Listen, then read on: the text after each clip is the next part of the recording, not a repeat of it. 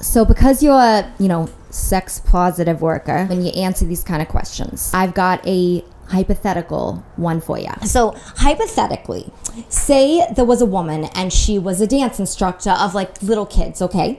And one day, this little girl's, are you listening? Her uncle comes in to pick her up. And he like smells and he's disgusting and he is not your type at all. But somehow you end up going to dinner with him, okay? And you forget your wallet and all of a sudden it seems like a date, but it was not a date.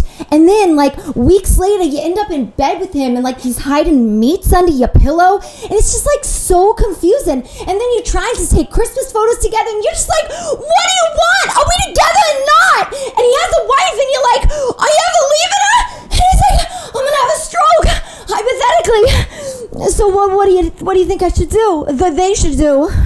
Hypothetically. Yeah. I think you should just wait it out. You think I should wait it out? Absolutely wait it out. Like, people get divorced all the time. Really? Like, monogamy's fake. He sounds like so much fun. And, like, people leave their wives or, like, have mistresses and stuff. It's fashionable. And people tell me I'm fashionable. I love that jacket. I feel so much better. I hope, like, this hypothetical scenario and stuff, like, helps your friend. The crazy thing is like, he's not even hypothetically my type. I mean, he's gross and he's so old he could be my dad's age. Oh, so like my grandpa's age. Okay. You fucking bitch!